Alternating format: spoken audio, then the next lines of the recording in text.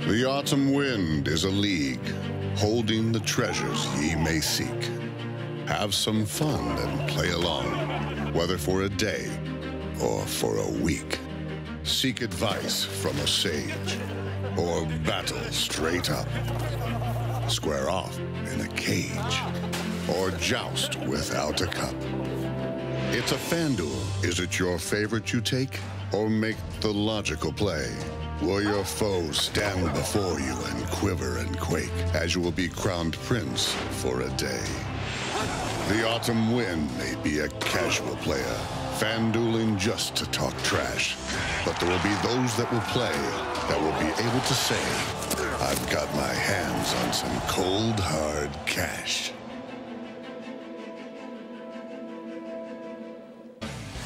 Hello and welcome to the Box Scores FanDuel Draft Day. I'm Brock here in Los Angeles from our very own Red Zone set, joined by the Danets in New York. Of course, they're in the Fantasy Zone Lounge, ready for Week 7. Now, McLovin has gotten into a groove so much so that he spent most of the day taking shots at actor Josh Duhamel, and it paid off. He called in, and you got him to sign up for a mano-a-mano challenge on FanDuel. Have you guys cleared the air yet? Are you besties now? Apparently, after the segment, Josh got on with 2 days up at the Connecticut Man Cave and was like, I'm going to take McLovin down. So apparently he's really into it. He said he's going to kick your, you know what? This is a little scary, but he's got like this, he's got purple on the mind. He's all about the Vikings. Every time he's on with Dan, it's like, oh, isn't Adrian Peterson great? Isn't Bridgewater great? That's going to kill him. You got to put your allegiances to the side. Any concern that, he's a pretty big dude. I think he played football, Minot State, and he said he might come in the studio next month, and you said you're going to dumb it down for him. No. I have no concern about that pretty boy. And if he's watching now, which I'm sure he is. Yeah, I'm just concerned about Fritzy grabbing the bust in front of him. That might be awkward. All right, well, let's take a look at our official standings from Week 6. The day finally came for Paul Pabst, who took the top spot in the Man Cave, followed by Pearl. DP got the Todd Fritz Middle of the Road Award, while Fritzy and Seton brought up the rear. Paulie, you did no research and just listened to everyone pick their lineups, and that built your roster. Is it safe to say that you'll stick with this tactic since it works so well? Absolutely not. My tactic this week was similar. I picked my team in under 2 minutes, probably maybe under 90 seconds. I went fast and loose to the point where I had to check my team because I didn't remember any of the guys that I picked. It's like Malcolm Gladwell blink. There's scientific studies that your what first team does he play? Malcolm plays for who? Malcolm Gladwell. He was a Jet, right? Yeah, he was a safety in the 80s. Him, Abdul Salam, Malcolm Gladwell. Richard but my point is scientific study shows that your first instinct is much smarter than after you read it. So Paulie might have some scientific background for his team this week. Or I'm just lazy. Also known as Occam's razor. With an action-packed Week 6 in the books, let's look back at the players who helped winners win and losers lose. Starting with the wing eater himself and his finger-licking good picking.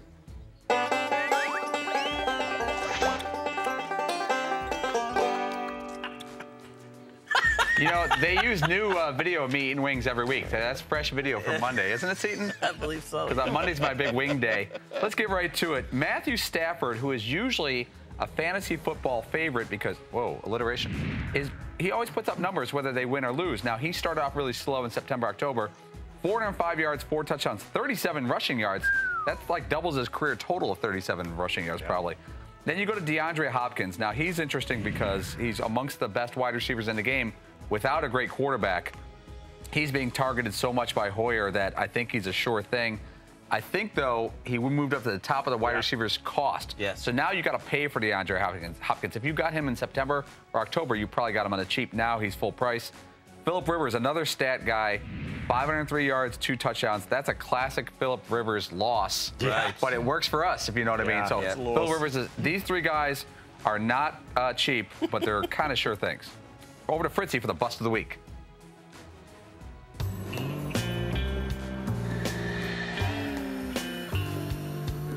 Speaking of Josh Duhamel, I should have gone with Eddie Lacy, who only gave me 3 points in the running back spot. But one guy who got you all hot and bothered from a fantasy standpoint to begin the season was Antonio Brown.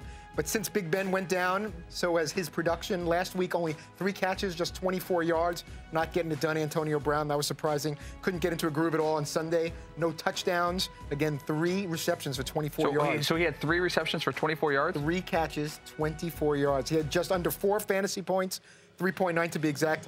Things were looking good for Melvin Gordon early on with the Chargers, but Sunday a rough one against the Packers. Only 29 rushing yards, fumbled twice, losing one of those 2 fumbles. A grand total of 0.9 fantasy points. If you can't get at least 1 full point, there's definitely something wrong. Not voluptuous picks. Antonio Brown, Melvin Gordon, not getting it done. And I will pass it over to Seton to find out which rock star broke through in Week 6.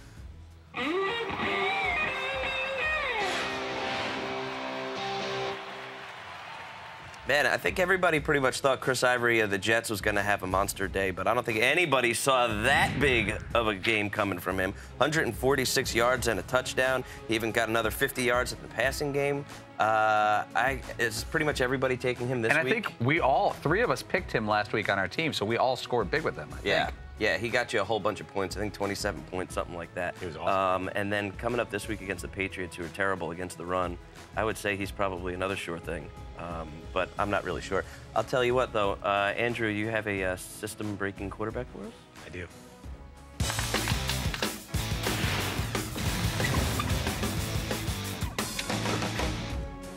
Okay, my system-breaking quarterback, let's call him Andy Luck today instead of Andrew. Maybe break some of his bad luck.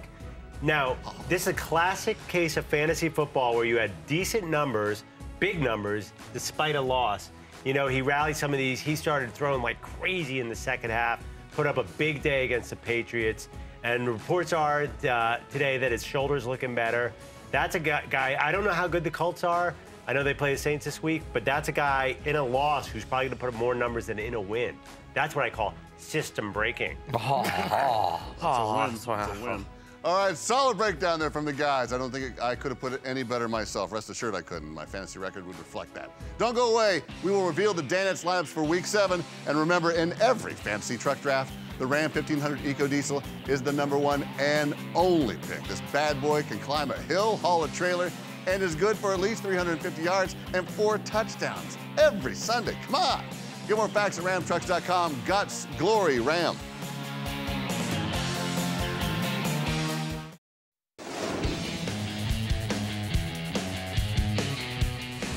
Welcome back to Boxer's FanDuel Draft Day. It is time to get ready for Week 7. But first, let's reveal the DanDuel challenge for this week. McLovin, break it down. This week, we have to pick a player who is on Hard Knocks. Now, a lot of teams are on Hard Knocks, but if your player was not on that team when the Hard Knocks was in camp, last year it was the Texans, the year before that it was Atlanta, you got Cincinnati, who unfortunately is on a bye, you got another Cincinnati team, you got an old Dallas team. So you have a lot of choices, a lot of really good players on this list. All right, well, allow me to throw one in the mix, if you will. How about you select a player who's been an in-studio guest on the Dan Patrick Show? You can choose from Forte, Cam Newton, Drew Brees, just to name a few. Fritzy, how do you feel about something like that? I like that, especially Drew Brees. He's one of my favorites, and if we want to do that as a future challenge, I would have no problem starting Mr. Brees. All right, well, let's see if there are any former in-studio guests on his list. Seton, give us your lineup, please. All right, quarterback, I have Carson Palmer. I think he's going to torch the Ravens. I've got Devontae Freeman, who seems to be a sure thing. I went with Chris Ivory because I overreact to everything. I took Sir Lawrence Fitzgerald, again, for the torching of the Ravens. I panicked at a moment and took Tavon Austin because I was like, oh, I know him, I'll take him. But he's questionable, so that might change. Again, another overreaction. I took Martavis Bryant. I have Jason Witten. I have some fella named Travis Coons at kicker. Oh, you love Coons. And for my defense, I have the Vikings. All right, Carson Palmer and Larry Fitzgerald, great picks. Seton, you went heavy on the Pats last week and finished last, and you have 0 Patriots this week. Did that last place finish turn you off from taking the Pats, or are you just scared of that Jets D? Yeah, I don't really like the matchup there, so I decided to go away from the Patriots a little bit. I think the Patriots and the Jets are a little too evenly matched. So, and I could easily take Patriots every week. I wouldn't mind that, but not this week. All right, well, on to the man who loves coming in second. Todd Fritz, who you got on your team this week?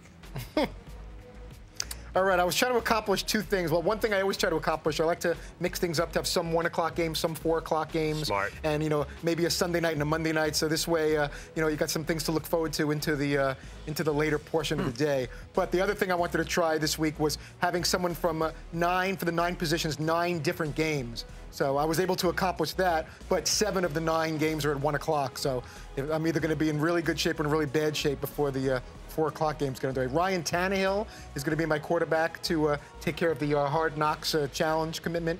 Todd Gurley and LeGarrette Blount. Don't know how that's going to pan out, but those are going to be my running backs. Ty Hilton, Pierre Garçon, Odell Beckham Jr. are my 3 wide receivers. Going with Antonio Gates at tight end. And Matt Bryant is going to kick for me for the Falcons at Tennessee. Going with the Steelers defense at Arrowhead. And again, 7 of these are 1 o'clock games, and all 9 of these are 9 different games. And I'm curious to see how that plays out. Now, Fritzy, I know you're pigeonholed by the challenge, but aren't you taking a big risk on Ryan Tannehill, who hasn't been playing well lately? Let me ask you this. Is his wife really that hot?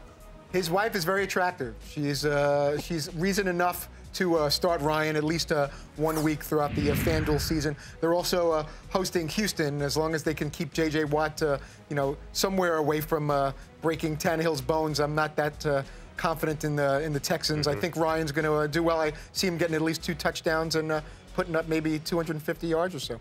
Nice solid day. Nothing too great. Yeah, okay. Solid day. Okay, we've got 2 lineups all set. And remember, if you want to play 1 week fantasy football against Dan and the Danettes, just go to FanDuel.com/Patrick and enter the promo code Patrick for a 100% deposit match up to $200 on new accounts. $5 to enter, and winners get instant cash as soon as contest ends. That's FanDuel.com/Patrick. FanDuel, the leader in one-day fantasy sports. Stick around. We got the smart guy and the man who cheated off him presenting their lineups for Week 7.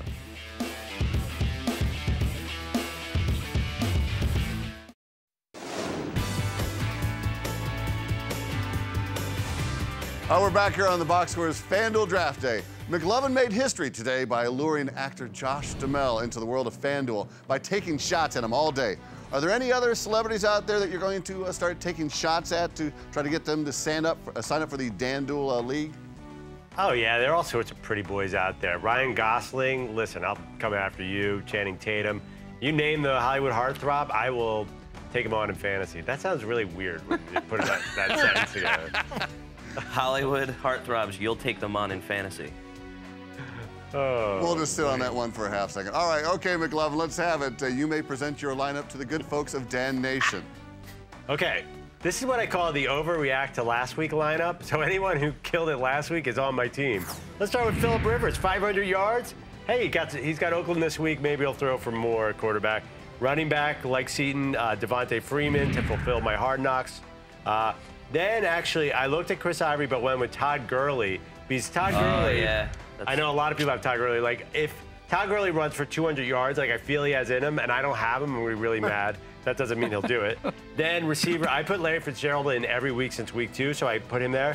And then Mr. John Brown from Arizona, who had almost 200 yards last week. Good one. So even though Seaton has Carson Palmer at quarterback, I'm just as invested in the Cardinals offense. And then, like Seaton, I have Martavis Bryant, huge week for the Steelers.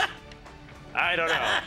You never bet against a guy named Martavis. That's rule number 1. Then tight end, I borrowed from Todd Fritz with Antonio Gates, who I've had 3 weeks in a row. Hopefully he'll keep producing.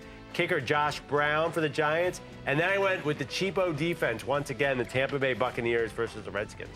All right, you went with Devontae Freeman to satisfy the challenge, but who was your second choice in that category? Well, there are a lot of guys I like. I definitely liked Ivory, who did amazing for me last week.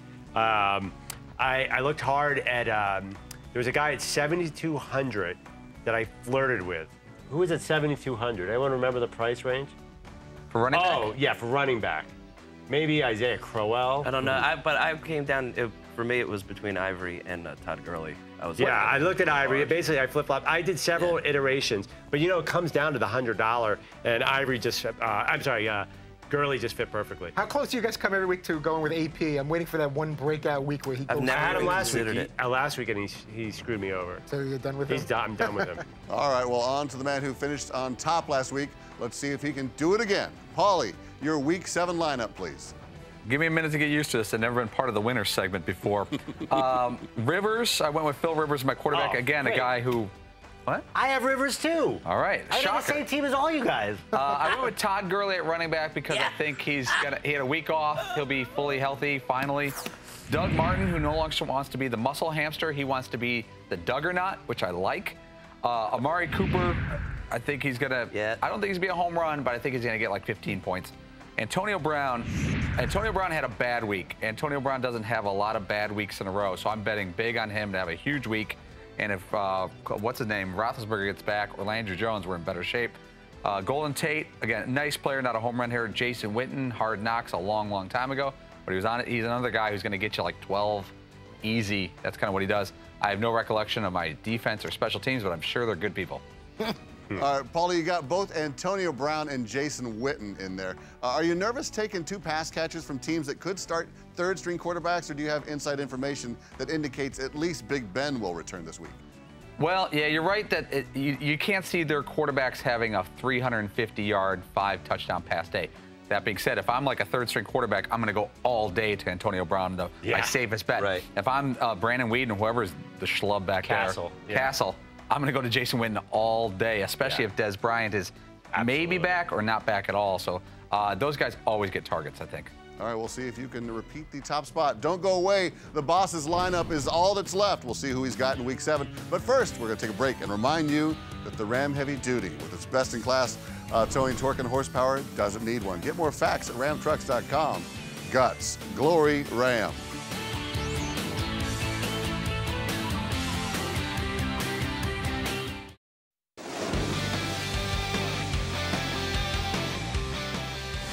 We are closing up shop here on the Box Scores FanDuel Draft Day. And don't forget, you, that's right, you, can also take on Dan and the Danettes in weekly fantasy football. Just go to FanDuel.com/Patrick and enter the promo code Patrick for a 100% deposit match up to $200 on new accounts, $5 to enter, and winners get instant cash as soon as contest ends.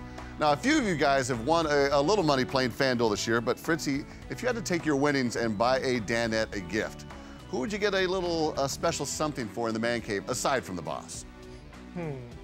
I would probably get something for McLovin, only because he has to put up with me every day and being in closest proximity to me. I'm not sure exactly what that would be, but maybe something Philadelphia related, maybe one of those cheap picture frame Mike Schmidt things a few Christmases ago that I gave to all the guys that accused me of making pictures. And so something along those lines. Frame them for us. I think that would be nice. Maybe a 76er keychain, or maybe you could buy me a foot-long Subway that you measured yourself. Yeah, we could measure with adult entertainment stuff. Yeah, they're measuring those that's things. probably the most bizarre thing he's ever said. All right, I'm sure if he could, Dan would buy all of you guys gifts with his FanDuel winnings. But for now, no, he wouldn't. Let's just see what his lineup looks like for this week.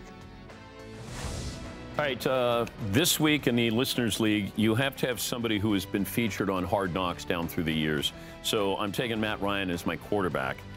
I probably could have taken Devontae Freeman, but I forgot. Frank Gore, I got Doug Martin, Calvin Johnson, Amari Cooper, Jason Witten's also on the roster, Sebastian Janikowski. Panthers defense will be facing the Eagles Sunday night on NBC. So that's it. I mean, people want to know how I create the magic, and that's how I create the magic. It's just that simple. I make it look a little too easy. Well, actually, Dan, I have players on all 3 of these guys' teams. Dan and I differ a little bit. So that means I can't finish too far ahead or behind any of you, but Dan is either going to be the big winner or the big loser in the group. Because I think the 4 of us are going to be neck and neck. It's going to come down to our kicker. You heard that? Dan is the oddball, as usual. Hey, Seton, you spent last Saturday in South Bend with Dan and his son. Did you hear them talk fantasy strategy at any point during the trip? You know, I can't say that I did, but they may have had like a private conversation elsewhere. Although his son that trip was doing a little bit of napping. Throwing up in the jet. And throwing up in the jet. So I think Dan had other things on his mind. Yeah, all right. He told him to draft Ralph. Got this one in the bag. Great. All right, Paulie, real quick, tell us which Danette comes out on top after Week 7. I agree with McLovin. I think it's going to be right there together. I'm going to go Seton O'Connor. I think it's his turn in the rotation. All right, well, it's time for me to pick which Danette I think is going to come out on top, and I'm going with McLovin. He's been hovering around second the last 2 weeks. It's time for to reclaim your place on the Game of Thrones, as it were, sir. So congratulations to you in advance. Good call, Brock. All right, Good Fritzy, call. tell us who's on the Dan Patrick Show tomorrow. Tomorrow is a work in progress. We may hear from Al Leiter on his 50th birthday, former Mets and Blue Jays pitcher, among other teams. But we'll have to get back to you on what's cooking for Friday. We'll call you later. All right. Thanks for watching the Box Score FanDuel Draft Show. You can catch the Danettes make their selections every Thursday right here on Audience or via podcast or iTunes or podcast1.com. Get open. Oh, I don't know a lot about sports, but I can drink a lot of beer. My motto is simple. C's get degrees. Need a long, inappropriate hug? I'm your man. I think I'm smarter than you, because I probably am. Hey, thanks for watching the Box Score. Holy cow!